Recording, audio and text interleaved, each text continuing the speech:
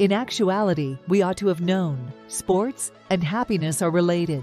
According to studies, the nations with the largest percentage of athletes are also the happiest in the world. These are the statistics on happiness around the world, along with easy ways to improve your quality of life. What does happiness entail? Taking in the clean alpine air while standing atop a peak? Are you having trouble breathing when lifting dumbbells at the gym? Cheering on your team while watching a football game on television? Yes, we are delighted with all of it. Happiness, however, can also be described statistically as experts examine the happiest places for individuals to live in the frequently released World Happiness Report. The following 6 crucial elements are: more than money, sports can bring you happiness. There is no denying that exercise has benefits. More dopamine and serotonin, the neurotransmitters linked to happiness, are released by the body. Moreover, exercise reduces stress because it lowers cortisol levels in the body. Scientists from Yale and Oxford universities examined data from 1.2 million Americans in 2018, and they even got to the conclusion that participation in sports leads to a happier life than material possessions. It follows that the link between sports and happiness is not surprising. Why are people in Scandinavia so content? Because to their superior standard of living, robust social networks, social security, excellent education system, and beautiful and expansive natural surroundings, Scandinavians are generally happier than those of most other European neighbors. The fact that people in the Scandinavian nations play a wide variety of sports on a regular basis is also remarkable. Finland, Sweden, and Denmark top the list, according to Liechtenstein Sport Monitoring, which is based in part on the European Union's Eurobarometer. Ahead are Switzerland and the tiny principality itself, both of which have excellent standard of living. Which sport genuinely makes you happier? Walking, aerobics, or high-intensity interval training? The answer is obvious, according to academics at the University of Turku in Finland. Hyatt. Researchers observed that following a 1-hour high-intensity interval training, Hyatt session, and a moderate aerobics class, the participants in the Hyatt group had considerably higher levels of happy hormones in their blood. Comparing past studies, Chinese researchers from Shenzhen University corroborated this. Still, mood could be improved by even a 10 to 30-minute workout. Sports of endurance promote mental health. Even severe depression can benefit from endurance activities like swimming, cycling, and running, according to a different study from the University of Turku. Elderly people's mental health has been demonstrated to improve, and psychological issues have been reduced through sport. For instance, an 8-week Pilates program improved participants' happiness and depression levels, according to a study done on Iranian women. In summary, Dr. Eckhart von Hirschhausen, a German physician, cabaret performer, and happiness researcher, says that when muscles cry, the brain smiles. Additionally, he wrote in an article for the German magazine Stern that those who run more frequently even develop new brain cells.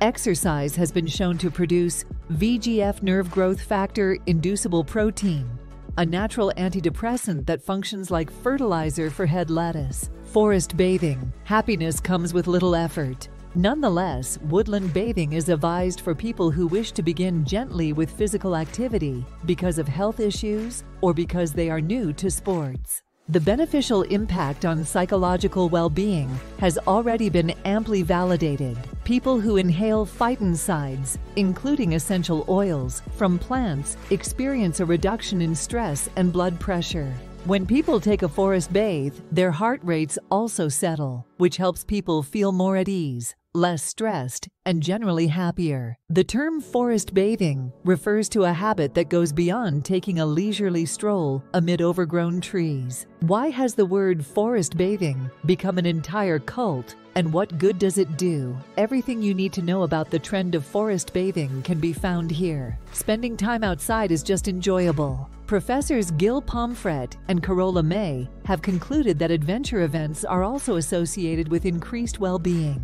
The German and English scientists examined the key ideas in the field of research on adventure experiences and well-being. Now let's journey into the great outdoors and embark on an exciting adventure, like plunging into a chilly lake. Whether we prefer playing tennis with friends or running through the woods alone, exercising alone, or with those who share our interests is entirely subjective. Scientists in New Zealand discovered that organized sport offers special extra advantages for well-being.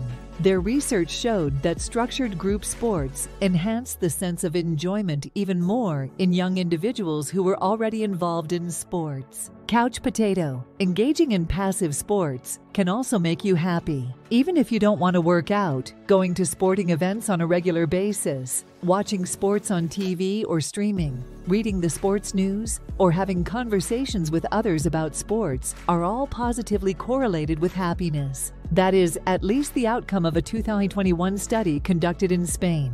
Moreover, watching sports makes you cheerful. The German Olympic Sports Confederation has already launched a program named Recipes for Exercise in Germany, which is currently the 16th happiest country in the world. Motivating people to exercise more and live an active lifestyle is the goal. Using an educational booklet and a recommendation to join one of the 14 state sports associations' sports programs, general practitioners prescribe their patients to engage in increased physical activity. However, Canada, ranked 13th, uses the green pill on prescription. Dr. Melissa Lem, a physician, is the one who started the PAREX program. Healthcare professionals prescribe patients spend time in nature under this program. In addition, free admission to nearby national parks is granted to those who have the prescription. 2018 saw the adoption of Australia's first national sports strategy by the government. The country is ranked 12th in the World Happiness Report. According to former Sport Minister Bridget McKenzie, its expansive strategy plan, Sport 2030, aspires to lay out a clear blueprint for how government action may promote grassroots,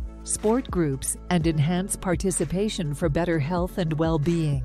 We need new ways to focus on and invest in sport and physical activity so we can fulfill our potential as a nation.